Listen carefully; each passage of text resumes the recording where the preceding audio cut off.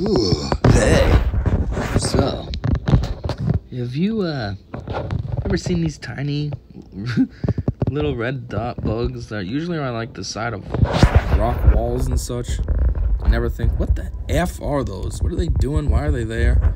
Because, I know what I sure have. It's actually crazy right now, too, because at my job, there's a wall, and there's a ridiculous amount of these things all over. It's jam-packed. I mean, you can't rush up against that wall, otherwise you're going to end up with either A, some on you, or B, crushing them, and yeah.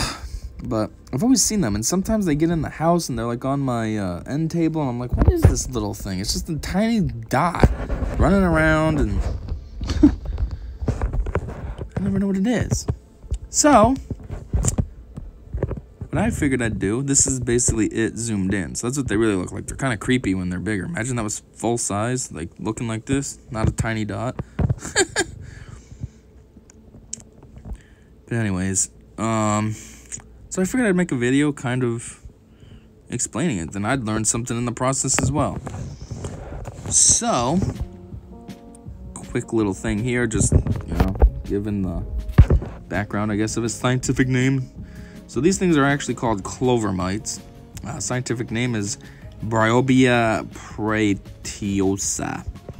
Rank species. Okay. Order Trombidiformes. Higher classification Bryobia. Phylum Arthropoda. Subclass Acari. A lot going on there.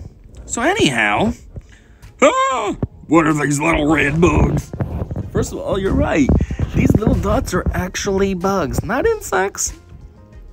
Clover mites have more in common with scorpions, spiders, and ticks than they do with the insect pests, like ants and flies.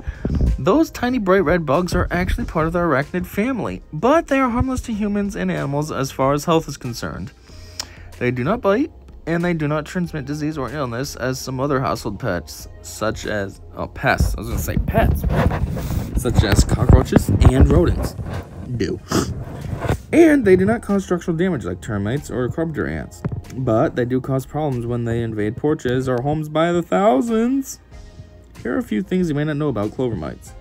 These cute, I don't know where cute's coming from, little bugs suck the sap from plants, which is weird because they're always living on walls.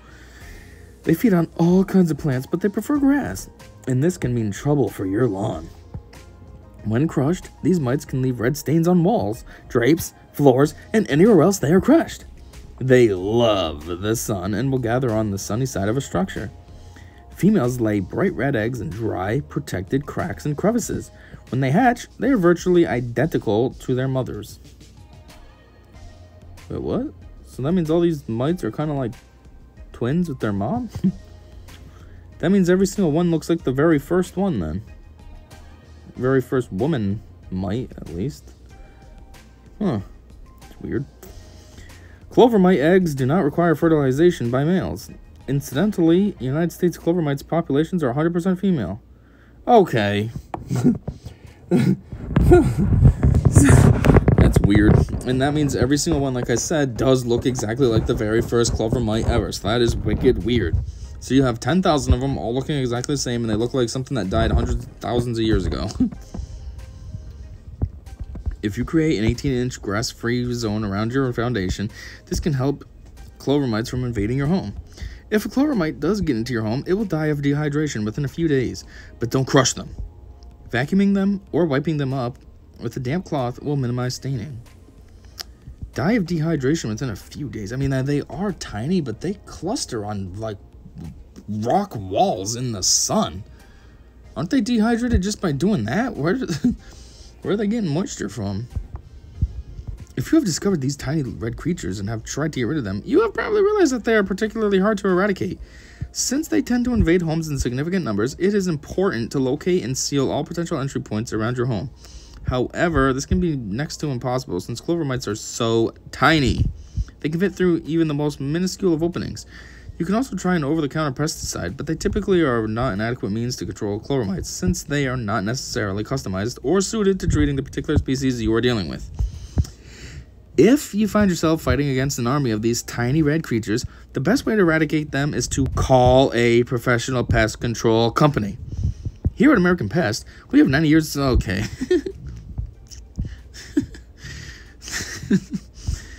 Blah, blah, blah. We stand by our blah, blah, blah. So do you. No, we can. Blah, blah, blah. Guaranteed. I should have read this article first. I didn't realize it was an ad for the company. Yeah, they're putting Google reviews. Oops. Oh, what the heck. While we're here, let's see if we can find something else that I can talk about that's not an ad. Learn more about Clover Mites. Let's do this. Oh, great. It's another ad. Oh, well. Clover mites are true mites, and they are very closely related to ticks and spiders. They are very small and often known as tiny red bugs. I just call them dots. They are household pests. Why do I keep saying pets? That invade in very large numbers, especially in the fall and spring months. Clover mites feed on clover, grass, weed, and other plants. They're high all the time. What do they look like? Clover mites are red in color and are no larger than the size of a pinhead. Clover mites have distinctive long front legs in comparison to the size of their body. You can't really say distinctive though because you can't see them. They're tiny. You just see a little red dot moving around. Let's read these quick facts over here. Clover mites are usually not insects as most assume, but arachnids, and are more closely related to spiders than insects. I'd hope so if they're an arachnid. That's kind of a dead giveaway. Clover mites are plant pests and do not cause harm to people. They're too tiny. How would they cause harm to people? Clover mites bite. Well, we just learned that. No. Clover mites dangerous. No, we just read that. They're no threat to humans or pets and do not cause major structural. Yeah, we already read that. What are the signs of infestation? If you have a clover mite infestation, you will see an influx of tiny red bugs on the outside walls of your home, especially on the sides that get the most sun. You may also see clover mites crawling on the windows, window sills, and walls of your home. Why do I have a clover mite problem? Clover mites are sensitive to cool temperatures and are drawn to the outside of your home or building where the sun hits looking for warmth. As they are crawling up the side of your house, they will make their way inside through small cracks and crevices. How do I get rid of them? Clover mites can be very difficult to control and eliminate from your home because of their large numbers. The best way to handle a clover mite infestation within your home is to contact a professional pest control company. A year-round residential pest control service will control clover mites as well as many other pests in and around your home. Clover mite protection tips from this place. Caulk any cracks found around exterior windows and doors. Replace or repair any screens that are ripped or torn. Or just chiseled. Seal cracks and crevices around found. Wait, what? Seal cracks and crevices around found. Okay. In your home's foundation or siding. Create a gravel or stone barrier between grass and your home's foundation.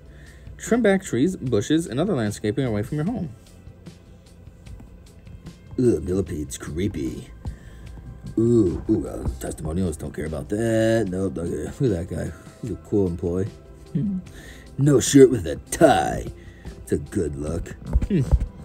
Well, even though I keep finding stupid companies, I'm not really just trying to find generic information on these. Why do I keep finding these dumb companies?